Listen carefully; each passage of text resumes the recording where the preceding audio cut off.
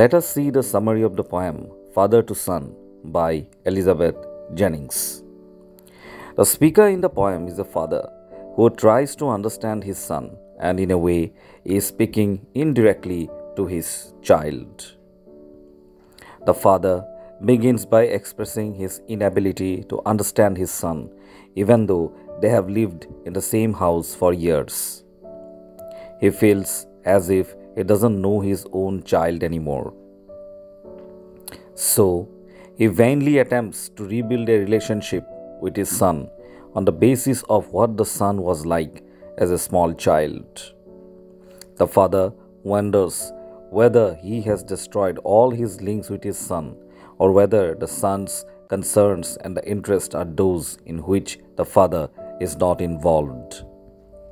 Their relationship seems to be like that between strangers, and they seem to have no way of communicating with each other.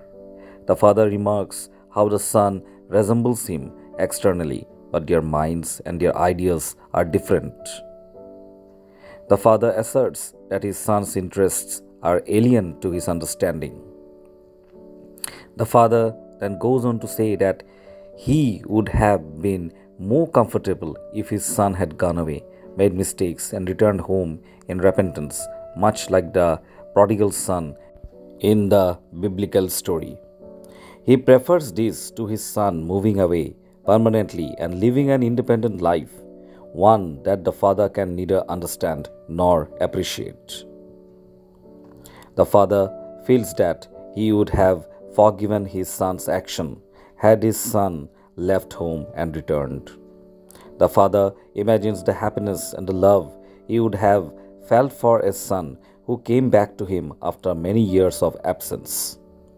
What is painful for the father, however, is that he and his son are living together and yet are unable to either understand or communicate with each other.